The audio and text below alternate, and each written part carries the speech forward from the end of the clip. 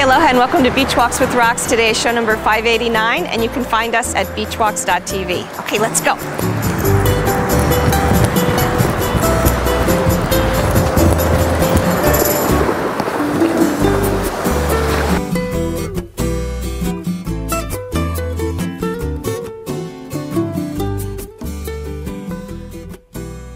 Okay, let's go, Lexi.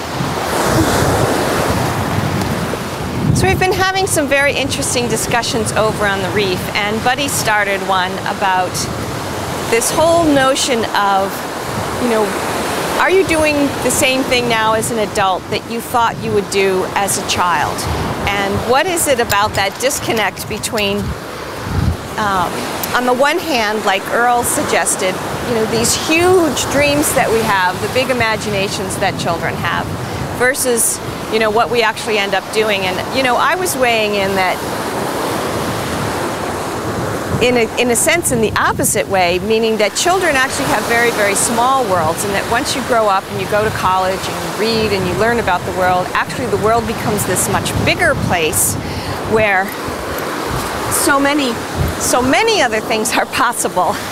And you might not have known about that when you were a kid, because I think when we're kids, we're just sort of very focused on our neighborhood and our family and doing what mom or dad do. And, the second part of the question was, why are so many people, hey Lexi, over here. Why are so many people in jobs, thank you, that they don't like or that is not a good fit for them?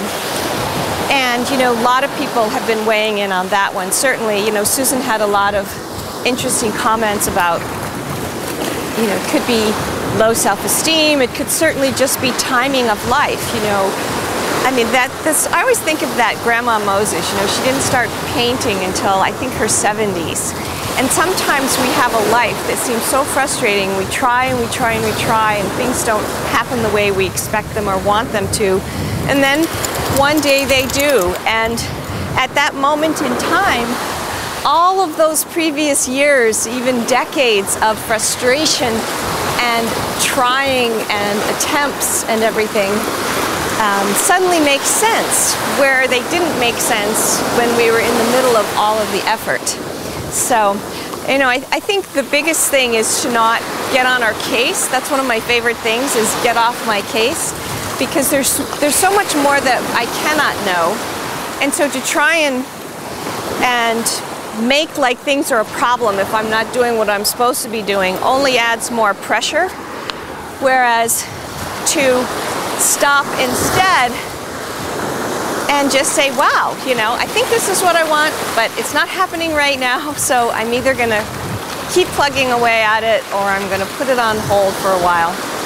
And, to realize that all of these things come into play. Certainly in my life, low self-esteem has been a factor, and timing has been a factor. But I'm going to leave you with a great suggestion that William had. He mentioned that Lou Holtz has this list of 100 things he wants to do in his life. And William said, he thinks a lot of people don't do what they really want to do because they don't know how much time they have here. And maybe some people think, oh, I have time later to get that done. But Lou Holtz made this list of 100 things he wants to do in his life, and actually he completed it, and he started on his second list of 100 things. And William also posted a video that's very inspiring there. So I invite you all to join us over on the reef and continue that discussion. And watch the video and have a great weekend. Lots to think about. Mostly get off your case and have a great time this weekend. Aloha everybody, and malama pono. Hey Lexi. Good girl. Ready?